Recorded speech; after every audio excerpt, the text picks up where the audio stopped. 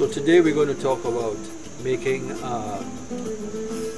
sticky boards and how to do it cheaply by using cardboard or box tops, and I'm going to show you next all the tools that you need to do it.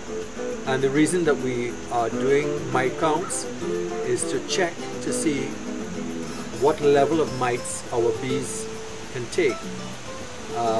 The mites drop through the screen bottom board onto the sticky board, and when we do a count we can check the amount of mites that we have in 24 hours. So let me show you first the tools that we need. So here are some of the tools that we need. A square, a tin of paint, paintbrush, a Sharpie pen, tape measure, and of course a box cutter. The other things that we're going to need are something that you can just get down at the supermarket, a cardboard box, any type, but try to get one that has a consistent bottom so you don't have to cut it or paste it or use tape. So the first thing that you need to do is to check your solid bottom board and your screened bottom board, because we're going to use both of these together in your hive.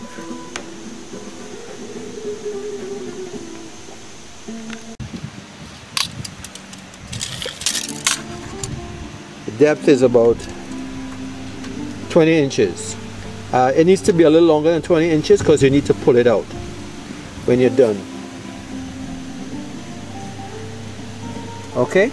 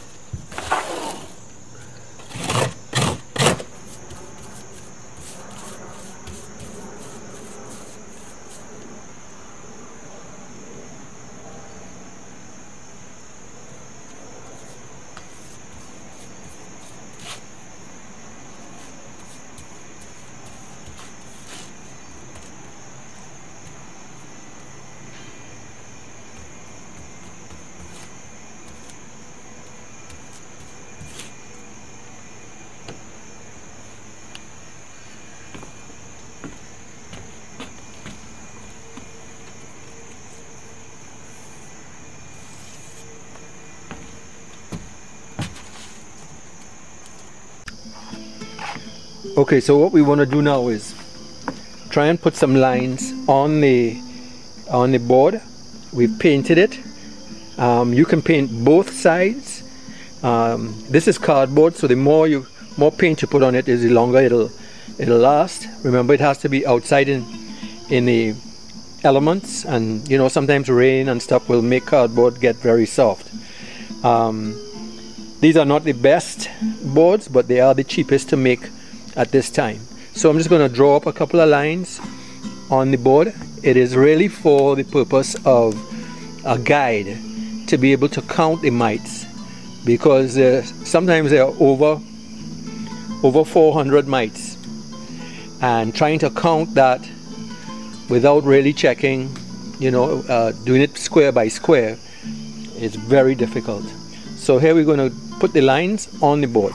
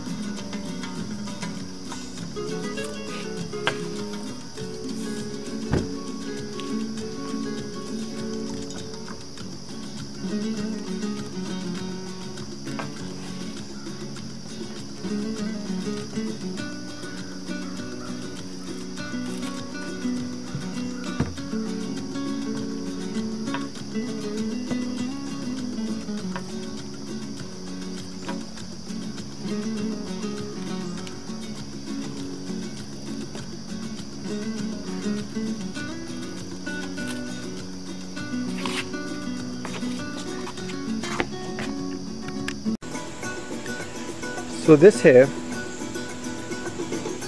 is your finished sticky board with all the squares in it.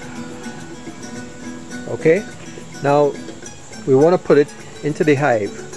So here I've got the basic setup that you would have with a hive: the brood box, the top cover, and the screen bottom board. Alright, and the bees would be going in here. Right inside here, the bees would be going into there. And any mites that are in the hive are dropping through that screen bottom board. Okay, so what we need now to do is to take the solid bottom and put it with the entrance facing the back of the hive. So we're leaving the front of the hive as it was, and the bees are going in there, and we're going to take this solid bottom board and face it to the back of the hive. So the new setup would be, this is the front entrance of the hive. This is where the bees are coming in, and you can see the solid bottom board is there at the bottom of the hive, and this is where we put